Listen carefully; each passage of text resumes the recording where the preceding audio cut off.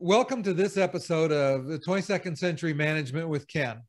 If you're watching on YouTube and haven't already done so, do me a favor, go ahead and hit the subscribe button.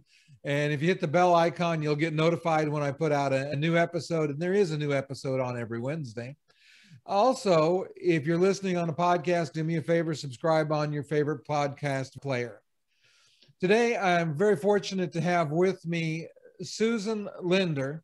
And Susan leads intimate workshops for executives and founders and keynotes some of the largest tech and innovation conferences in the world.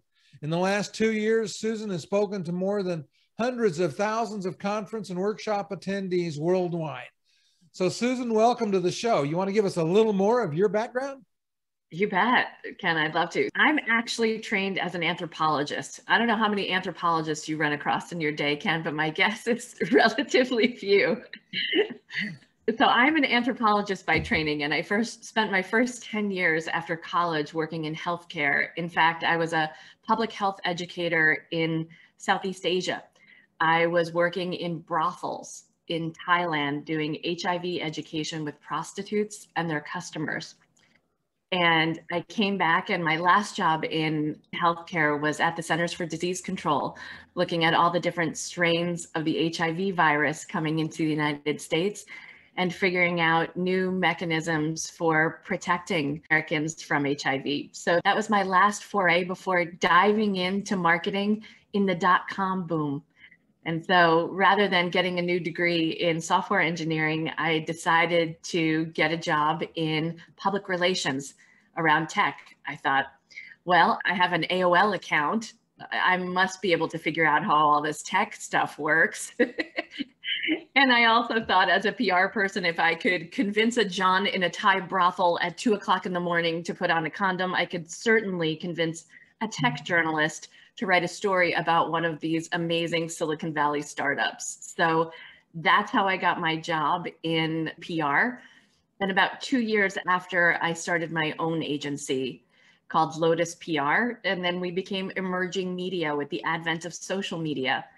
And since then, I've been speaking to audiences all over the world about innovation storytelling, which is really taking the opportunities around what we have right in front of us and turning them into great stories that transform customers into really enthusiastic evangelical fans for our products and services.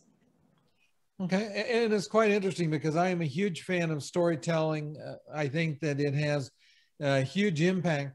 But let me ask this question then. So why do you think that innovation storytelling is so important for businesses?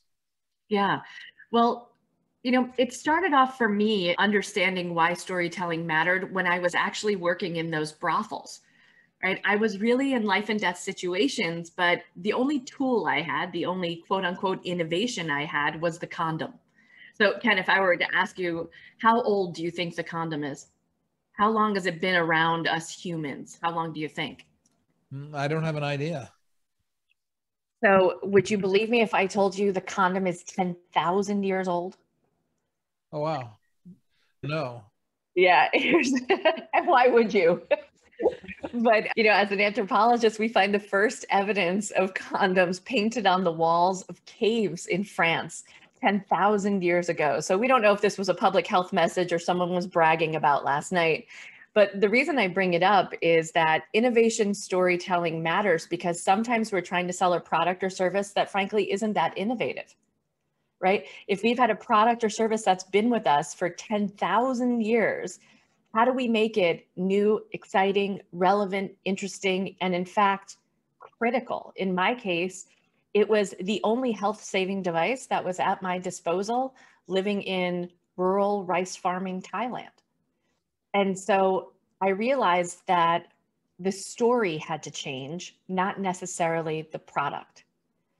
And the way that we did that was by getting really clear about turning the listener of that story into the hero of the story. So the Department of Health was using messages like get AIDS and die, use a condom, as opposed to saying, let me talk to you about how your life will be transformed in the event that you decide to use this condom. So for me, I had three core audiences. I had the mama-sans, they were the owners of the brothel, and they were really interested in making more money. I had the customers of the brothel, and I think we know what they were there for, a really good time. And finally, the sex workers themselves, who were really there for survival and to support their families. By changing the story, by making them the heroes of the story, by saying to the mama-sans, what if you could be the place that ensured people's health in the middle of this pandemic? What if you could be the place to make sure that everyone walked out of here safe and alive? And to the customer, we said, what if you could have a great time, but you also ensured that your wife and unborn children didn't get HIV while you were here? And finally, to those sex workers, we said, what if you could be in control of your own destiny? Even if you were seeing 8 customers a night. What if you could be in control of your own destiny, not the customer? And not only did we give them those opportunities and give them AIDS education, but we also trained them to become entrepreneurs when they didn't want to be sex workers anymore. We helped them start their own small businesses. So we painted a picture of a future that was better than the reality that they were living in the moment. And we gave them a path to get there. And that experience of understanding how to tell a story and make the listener the hero would go on to change everything about what I understood about marketing, about relating to my own team, about always putting the listener at the center, because we all want to be the center of we all want to be the hero of our own movie, right? So when we can do that in business, we fundamentally change the game. Okay, so in business, in both on the, let's say on the sales side and on the leadership side, what is innovation storytelling in that context? Yeah, so innovation storytelling has 5 critical elements. So the first one, when we learn to tell a great story around innovation, we have to paint a picture of that future that nobody else can see, or at least this very ancient product. I mean, Ken, you've been in the copier business, you know what that multifunction printer life looks like. How do you keep making something that's so ubiquitous interesting to people, right? I mean, the copier is certainly not 10,000 years old, but it's pretty old in American business life, right? So we need to make it exciting. So the first place we start with is a shared history. That's step number 1. So where can we all get on the same page about what this product or service is and what it's been in our lives, whether it's been great or awful? Tell us about that shared history, where it comes up for us, where the memories are associated with that product, that shared history. And great storytelling, as a reminder, starts with great listening. So do we even know what our prospect or our customer or our team member, what matters to them? What's interesting or painful about, let's call it a copier? Like, what are some great memories about printing out invitations to your 3-year-old's birthday party? Or maybe it's making that, not so safe for work copy, late at night when you just can't get the damn toner to function, or whatever that may be. What are the funny, poignant, painful elements of our shared history? Step 1. Step 2 is our purpose and values. So what are we hoping to achieve with this machine, this product or service? What is our core values around it? Do we want to make more money? Do we want to be more efficient? Do we want to be more productive? Do we want to get a raise or a promotion? What are the values and our purpose around this product or service? And again, that takes asking the prospect or asking your team member, why does it matter? Why are you even invested in this? Why do you care? Step number 3 is the hardest part in innovation storytelling. It's saying a new message. Something is going to now fundamentally shift that wasn't here before. So I think of the greatest viral storytellers of all time, Ken, are the prophets. Jesus, Buddha, Muhammad. These are the guys who were able to tell stories that 5,000, 2,000 years later, we're still telling these stories. When we have a message that is a breakthrough message, right? When we go for an eye for an eye to turn the other cheek, that's a message that travels around the world with 12 guys telling it. It's not Twitter, it's not Facebook. It's a story that says we can't go back to doing things the old way. And for any of your listeners who are trying to inspire change, you need a message that says we're burning all the boats. These were great memories and great history we had together, but it's time for something new. And we can't go back to doing it the old way anymore. And we will not. We cannot go back that way. It doesn't work for us anymore. And in fact, on either side of that equation, there will be winners and there will be losers. And this new way of doing things is where the winners live. So that's part of innovation storytelling. And then the last two pieces of these 5 parts are, who are the early adopters? Can you identify those 12 apostles, those other folks in your organization who will help you take the message forward so that it spreads without you? And the last piece is viral wording. So are we using messages that people can easily share? So it's really hard to have a water cooler conversation, or I guess a Zoom conversation, since we're not near the collective water cooler anymore. Can we get to the point where we're talking about what they just heard in a meeting and they can easily share it? The average headline or the average quote in the Wall Street Journal is just 7 words long. So if you're speaking in diatribes endlessly, no one's going to remember it. So get your message down to a 7-word soundbite so that someone can repeat it and remember it when they leave the meeting with you. Those are the 5 steps. Oh, well, very nice and very interesting. So why should we embrace new ways of talking to both customers and team members? Because the old way's not working. The old way's not working. When you think about it, we only learn in 2 ways. We learn from experience and we learn from story. So it's either we went and touched the hot stove and we got burned, or our moms told us not to touch the hot stove and we'd get burned. And so that's fundamentally how we learn. We learn about the Pythagorean theorem in a story that our teacher tells us. And then we go home that night and we do the homework and we experience the Pythagorean theorem, right? So this is the way that human beings learn. When we tell stories to each other, the brain is doing a couple of really interesting things. Number one, you tell me a story and my brain is actively looking for experiences I've had that map to whatever you're telling me. So this is how our brains are sharing information and connecting. That's number one.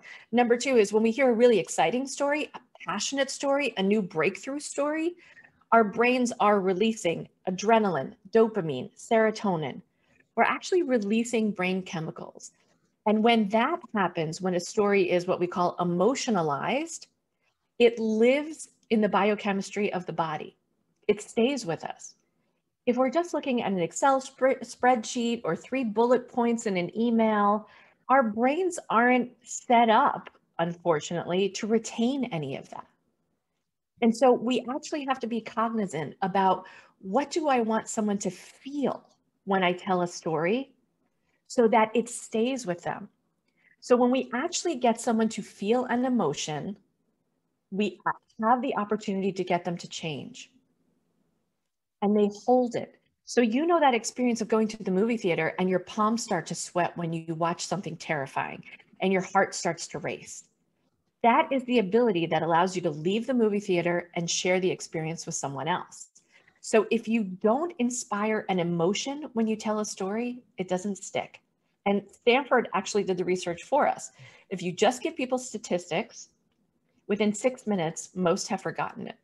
If you wrap the statistics in a story, right, we're 25% faster, we're 95% more efficient, but you actually tell it in a way that says, because we're 95% more efficient, Jack was not only able to get a raise and a promotion, but he actually got to leave at 5 o'clock every day and go to his kid's soccer game. Just adding those few little details allows someone to remember it. And Stanford tells us we're 22 times more likely to remember those facts and numbers when we wrap it in a story. So it's one thing to create a really great PowerPoint, but in the middle, as soon as your audience leaves the room, they've forgotten it. So do yourself a favor and make your presentations more impactful by wrapping it in the story so that it actually has an impact. They can go back to their boss and make a buying decision together.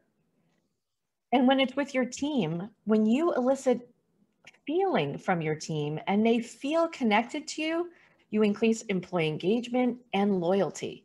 And that's what we want from teams more than anything else, is that they become self-motivated because they carry the story with them and they're able to tell it to the next new employee.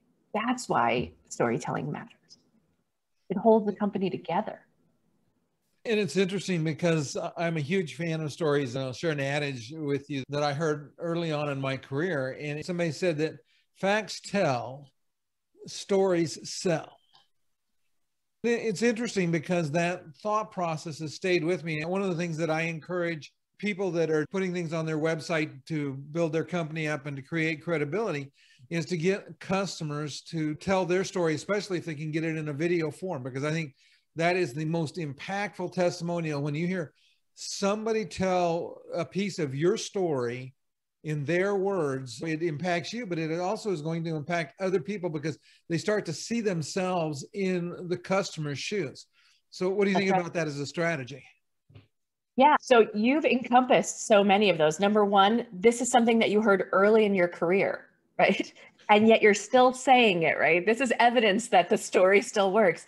Number two is that viral messaging of something that rhymes. Facts tell, stories sell. That is the perfect embodiment of getting the language right, because our brains are wired for a kind of rhetoric. So think about alliteration, think about rhyme, think about using phrases that people can easily repeat. And you're still repeating it decades later, right, Ken? So you're giving that evidence that it works. And you're also putting in one other piece that I love, which is aspiration. You know that your audience wants to sell more. So facts tell, stories sell. You've hooked into the desire of your prospect. That's what they want to do. They want to sell more. So you've already gotten them at their heart, not just their head. And that's what matters in sales, certainly, at least in the United States. We buy with our heart before our head. It's interesting what you just said, because that reminds me, there's a gentleman named Pat Quinn who is a speaking coach, and he works with some amazing clients. I had an opportunity to learn from him in a group setting. And one of the things that he talked about is that anytime that you want to build rapport with your audience is that you start with a story that has some emotional impact. And then he said, you want to go in and you want to teach whatever it is you want to teach. And then if you're selling, that you want to come back and you do what he called an emotional close. So you come back to the story, or a story that relates to what you've been teaching. Excuse me, I got the order backwards. You ask for whatever it is you want from the audience, but then you come back and do a final story, because he said that what happens is that there are two kinds of people that will respond. He said you have the people that make more logic-based decisions, because all decisions are somewhat influenced by emotion. But you also have people that are more emotionally influenced. And so by telling the final piece of the story at the end, you basically secure the entire audience rather than just a fraction of it that you'd get the other one. Powerful. Yeah, that's what I thought. I was like, okay, this makes a lot of sense. And I'm trying to learn to become a better storyteller in that process. It's interesting too, because in my training programs, I tell a lot of stories from my past about experiences that I've encountered trying to make points for the students. So I think that both of those are just kind of, how do I want to say this? I think those kind of reinforce what you just said, or maybe you reinforce what I believed. Maybe that's a better way of saying it. We're on the same story either way. But you know, Ken, something that that you got me thinking about when you were speaking too is that there is such a desire, especially in business, to tap the emotional side of life, you know, that we're not just living in these spaces. And I think it's a unique leadership quality to be able to tell stories that resonate with people. And, you know, we're moving to a very data-driven world. And I'm inspired by Brené Brown when she says, what if stories are just data with a soul? And it's our job, even as we're sifting through great data, to say, where's the soul? Why does it matter? And it's just taking that little bit of extra time that says, wow, we're 95% more efficient, or we save you 20%, you know, when you use this product over that product. What are people doing with the time saved, the money saved, the greater efficiency? How are their lives shifting into a better place? And so don't stop at just saying, we save you time, we save you money, we make you more productive. What are people doing with the time and the money and the productivity? Things like getting home at 5, not having to check my email at 1 o'clock in the morning, wondering if something's breaking down. Those are the peace of mind. Those are the qualitative sides of the sale that really set a salesperson apart. And it's the part of life that we ask for. When we buy a new product or service today, we're not just asking for an incremental benefit, we're looking for transformation. I want my life to be transformed when I make an investment in working with you. And so one other thing I'll share is that the way that you get that point across is by thinking about the 5 senses. So if you want to tell a really impactful story, think about touch, taste, sound, feeling, right? Think about those things that resonate on a body level, right? We want the story to go into the body and be able to take it out into the world. So this is the most delicious copier you're ever going to find. You know, like there's something about playing with words and feelings. Like listen to the sound of that as it goes back and forth. It's almost inaudible. It's so quiet, like a pin drop, right? So think about ways of adding the 5 senses into your stories, and they'll stick even more because we feel it in our body. No, that is so powerful. I love that idea. And so let me go back to my last question for today. And that is, how is storytelling part of becoming a better leader? Because we've talked about it from the teaching and the sales part, but let's talk some more about how it is from the leadership perspective. Right. So there's a part about leadership that's legacy.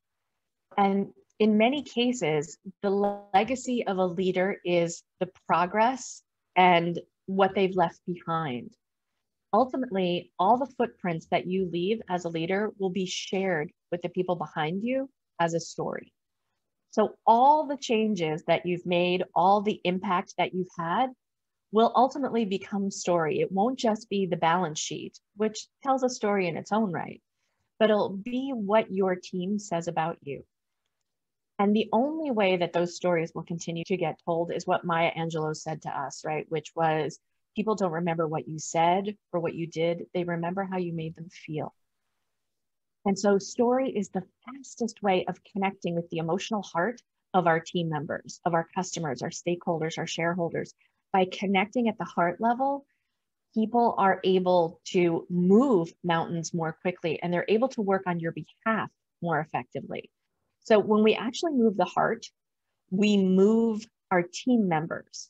And you may say, well, my team's really motivated by money. I'm on a, zero pay, straight commission only basis. Well, that's great. And don't get me wrong, I've had a couple of those positions in my life, but the leaders who motivated me to actually get out the door and go and make that next sale and that next call were people who motivated me with a story that made it matter to me. So by tying in those core values, by tying in the bottom line, the heart line, that's how you get the most productive people. And frankly, those are the people who wind up recruiting on your behalf. So I think sometimes in business, the hardest time as a leader is to put the right A team in place, getting your other team members to draw like a magnet, the best new hire.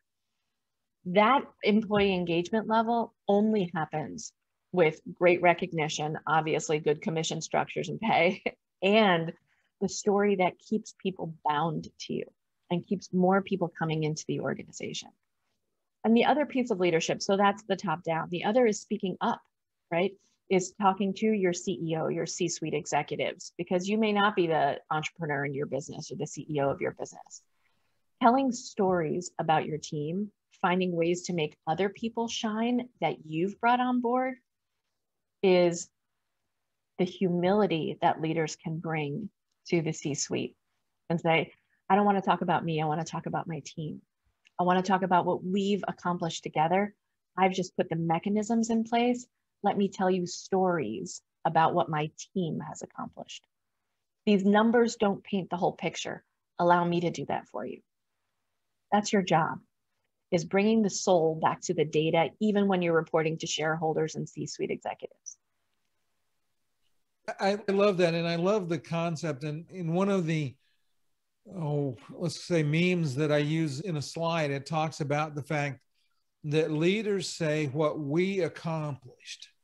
But when there's blame to be had, the leader says it's my fault. That's right.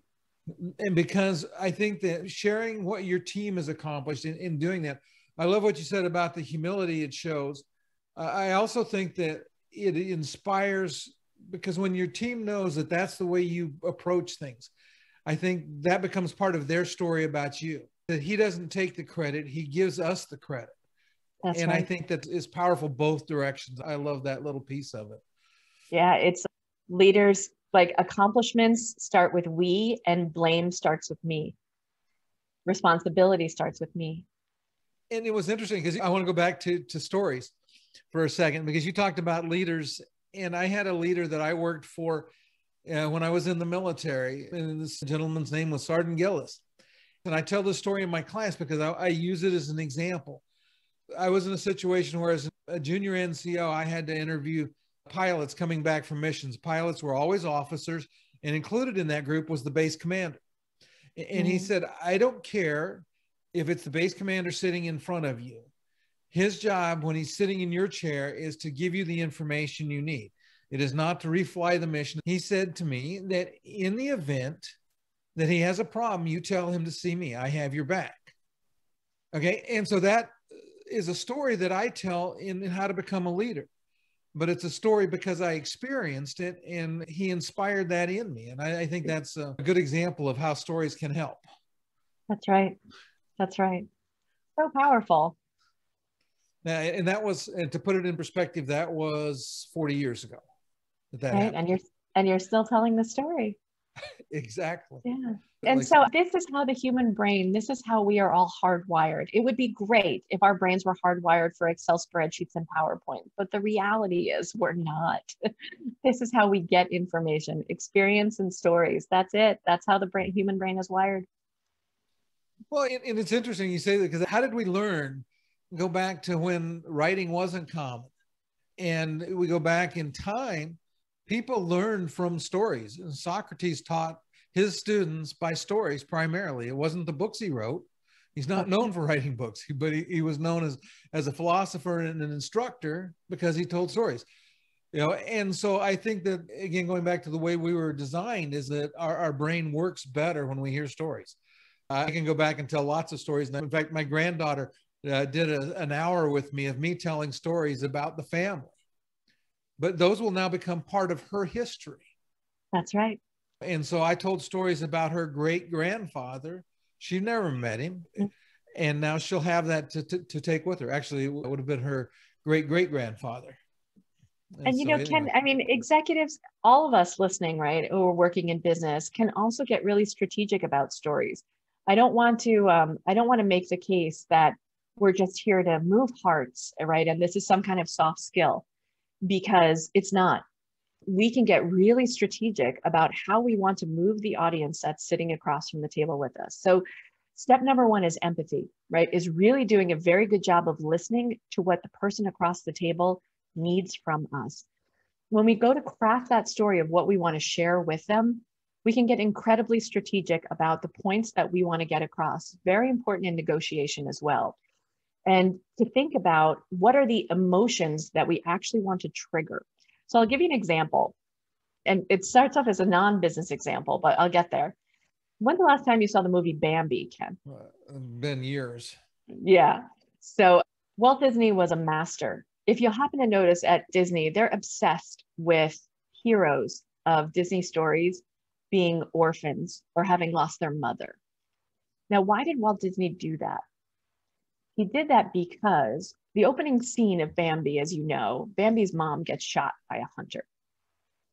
And those little kids who are watching that film are absolutely fixated, because there is no greater horror in the world than for a child to lose his or her mommy. And I learned this being the stepmom to the children of a widower. And so when I watched Bambi with them and I saw their little faces go, Mommy's dead, it blew my mind. And I thought, that Walt Disney is a bastard.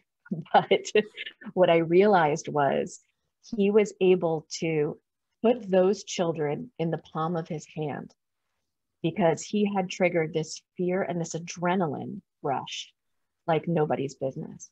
And the only thing that that person, that viewer, was waiting for was relief. So suddenly Bambi then gets to know Thumper and all of his other forest friends, right? And there's a semblance of normalcy that comes back, and Bambi learns to live in the forest, right? There's a happy ending to the Bambi story in the end. But when we talk to customers, we can actually think about what are the neurochemicals that I want to inspire in my listener's brain. So let's talk about what life is like if I don't buy that copier today. Let's talk about what life looks like if I decide not to burn my boats, if I keep up with the status quo. Can you paint a picture for me of how awful it's going to be if I keep going in the same direction, right? For my ladies in Thailand, it was, what happens if I don't use that condom? What if I keep going playing Russian roulette with my life?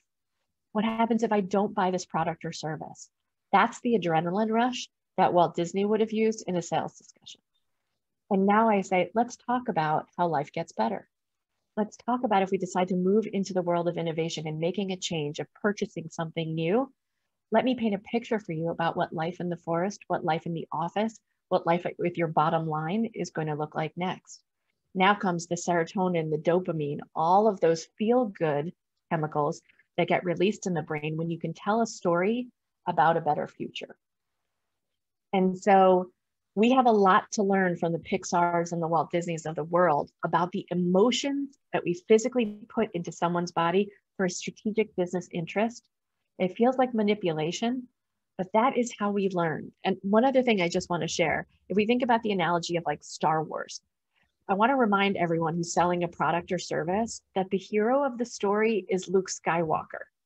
It is not the lightsaber. So even as you're telling the story, your product never becomes the hero. The person using the product or service is the hero. And they accumulate other friends along the way, like Han Solo and Leia, right? Who's in other departments who can now help us make this dream a reality, right? Where we actually wind up winning the big battle at the end and we get to the happy ending. And the last thing I want to say about that is, you're in chapter 1 of storytelling. If you want to keep selling more and more copiers, or you want to keep selling more and more products and services, you need lots of chapters to the story. So there's not just one story that we tell. We need many stories over time to keep people coming back for more. I'm going to go back to one thing that I heard, and I love this, and it ties right into that, was they said that you should keep a story journal. Yes, I do. Where's mine? This is mine. Every time I get a new idea, I just go, oh, right, that was really good. Like I watched somebody in line at the Starbucks and how the barista was really funny and kind, and I'll just jot down that little story about customer experience. And so for those that are listening that are in the sales world, when you think about being able to talk to your customer, the more stories that you develop and record things that happen, and think about how it made you feel, then what starts to happen when you're talking to customers or as a business leader talking to your team, the more stories you have to draw from, the more effective you'll be as a powerful storyteller.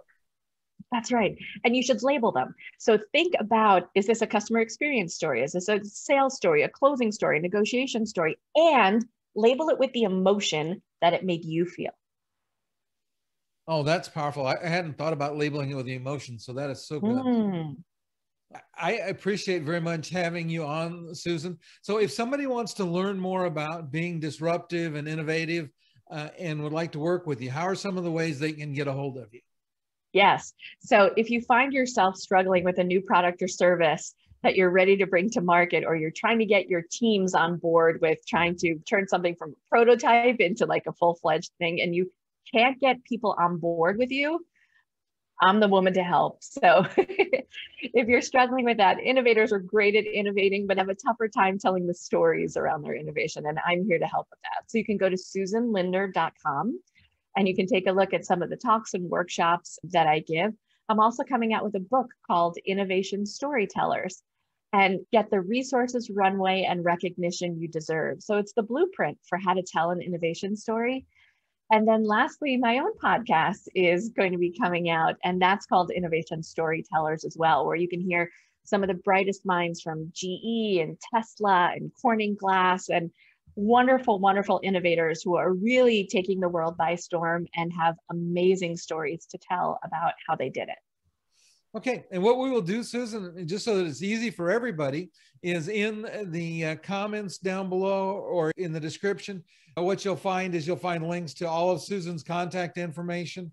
As soon as her book comes out and it's on Amazon, I'll post a link there. So if you're looking for information on Susan, you can find it down below.